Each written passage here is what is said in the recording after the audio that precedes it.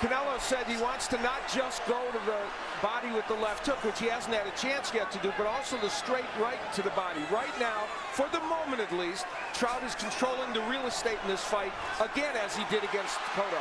Under 30 seconds left in the first round. Canelo coming off a 5th round TKO win against Jose Cito Lopez last September, showcasing a versatile attack, using a light lead right uppercut to set up a liver-liquefying left hook, and there's a lead left hook as he swarms Trout along the ropes.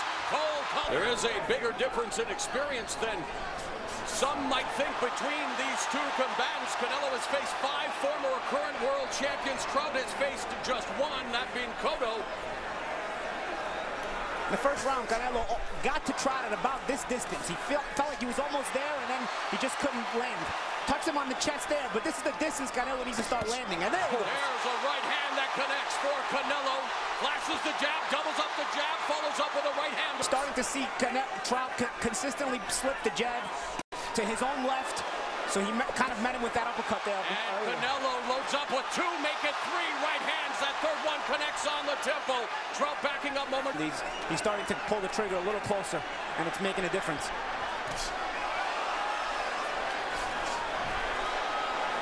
.30 seconds remaining in the second stanza. Lead right hook by Trout.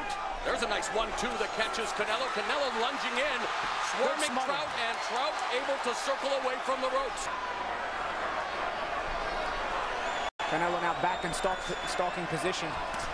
There's a 1-2 combination from Canelo. He was the one that was most in doubt. It's definitely a tough round to score. And Canelo lunging forward, not gauging the distance, and Trout tagging him. Canelo lands the jab. Trout goes back. The fight a draw. Both Paulie and I have a slight edge for Canelo, and these rounds are very, very close.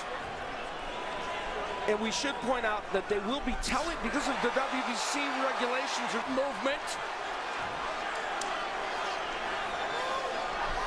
Bobbing and weaving, trying to avoid Trout's jab, and comes back with a right to the body. Controlled for the most part the whole rest of the round. Canelo done with the showboating for a moment again. With the high guard, has his hands up, and then comes back, has Trout on the ropes momentarily. 10 seconds left in the 10th. Nice straight left. 5-0 for Canelo Alvarez. It's a nice 1-2 combo from 5-0 for Canelo. Trout, 6-0 for Alvarez. Alvarez coming forward.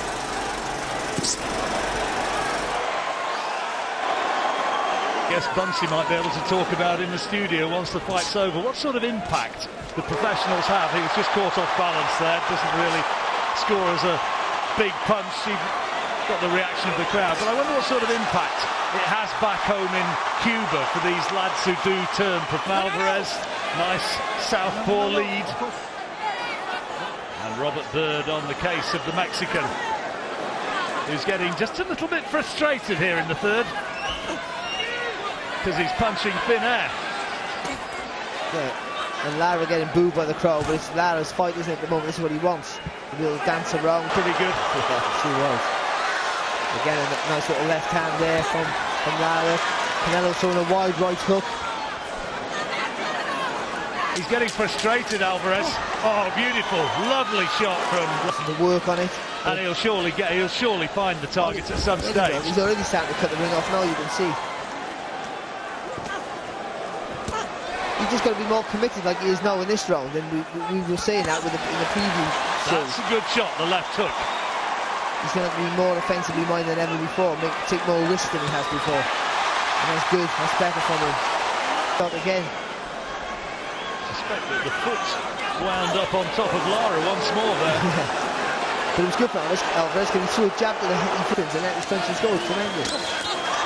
I was going to say, talk about Hernandez, talk about Rigondo, and talk about Bob Santos, the man who's doing the cuts in that corner. Now, whether it was a punch or a clash of heads, perhaps a slow motion replay will tell us.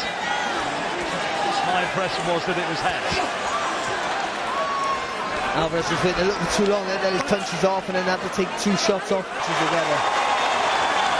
He knows he's slowed Lara down. And I think he knows that he's hurting him with shots like that.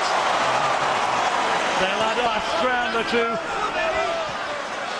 And these body shots are hard, aren't they? Really heavy shots. It's become a little bit of a machine gun against a pea shooter in there.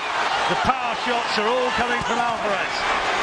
So when you having a decent round so far though, Lara. It's not even halfway through though, and Alvarez still looking so hot. Fabulous. Beautiful skills from Lara, and again.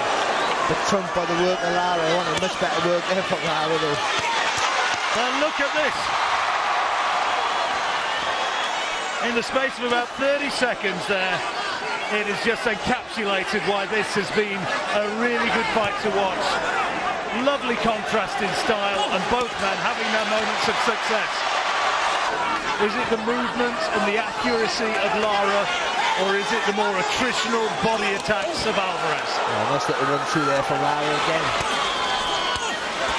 Yeah, look at this though from Alvarez. The body punch from Alvarez tonight has been tremendous, and got to give Lara his credit for standing up to some of the shots he's taken to the ribs. Well, we said at the weigh-in, didn't we? He looked in fantastic shape, and he's needed to be. He really has, yeah.